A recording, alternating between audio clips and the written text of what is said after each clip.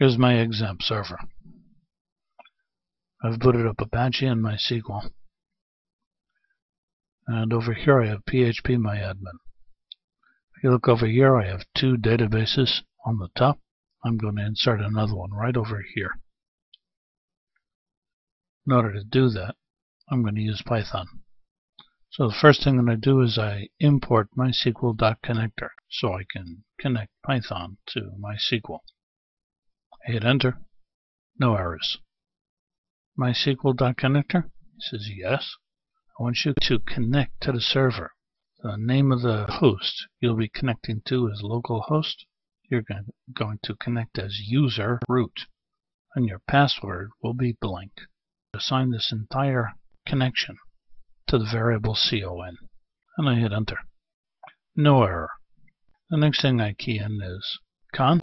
This is yes. I want you to make a cursor. A cursor is an area in memory where the system will put its records so that it can easily traverse those records. And I want you to assign all of that to the letter M, the variable M. M will be my manager. He will manage this cursor. I hit enter. No errors. Mr. M? Yes, I want you to execute the following SQL statement. Create database DB2015. And I hit enter. No errors. That means that M just created a database in my system called DB2015.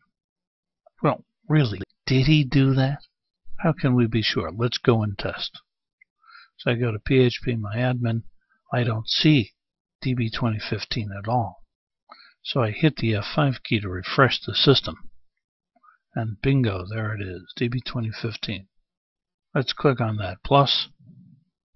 Nothing is displayed. That means it is empty. Okay, let's now go back to our code. M, I want you to execute the following command. Use DB2015. And I hit enter. No errors. So it's now using DB2015. Whatever I do will affect DB2015. M, I want you to execute a very lengthy and complex command that will span and traverse multiple lines. Because of that, I don't want to use the standard double quotes. I'm going to put in triple quotes.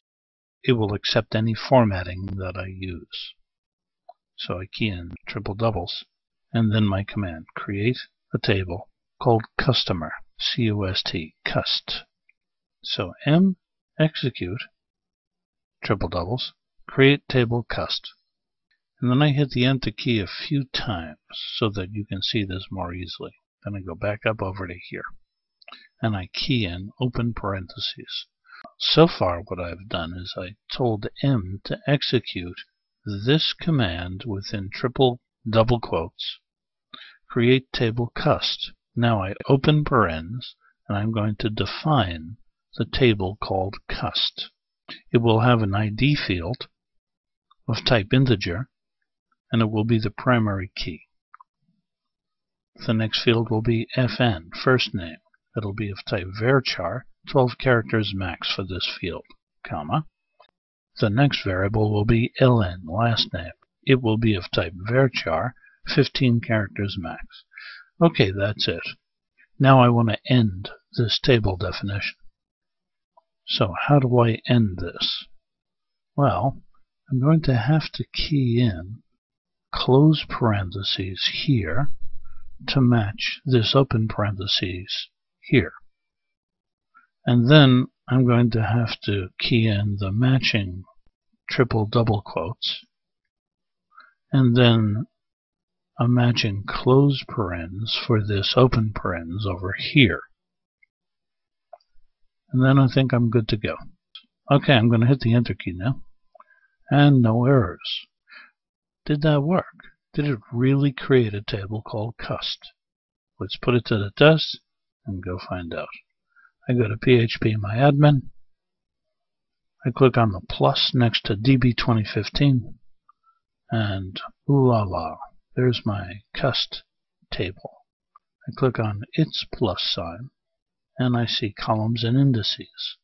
I click on the plus sign next to columns, and there they are, first name, last name, and ID. In fact, if you go over to the right-hand side and click on the SQL tab and key in the command describe db2015.cust, semicolon, and then click on Go, you get this screen. Here's your MySQL command, describe db2015.cust. And that's talking about describing the structure of this table. So here's your SQL command. Here's your three fields, ID, first name, and last name. Here's the data types of those three fields, int and varchar. Here you can see that ID is the primary key. And don't forget to close your database at the very end, con.close, open close parens. And all that was done by this code.